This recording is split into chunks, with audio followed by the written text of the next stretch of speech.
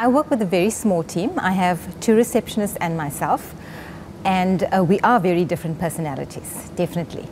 And I actually am able to read them, I have been able to read them, and I delegate according to their strengths. I play on their strengths and encouragement always. And I've created an environment that is conducive to working.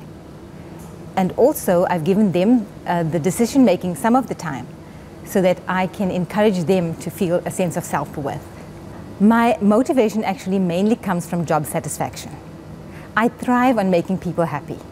And in my business, I'm doing that every single day. To assist people to see better and knowing that I make a difference in their lives is actually what motivates me.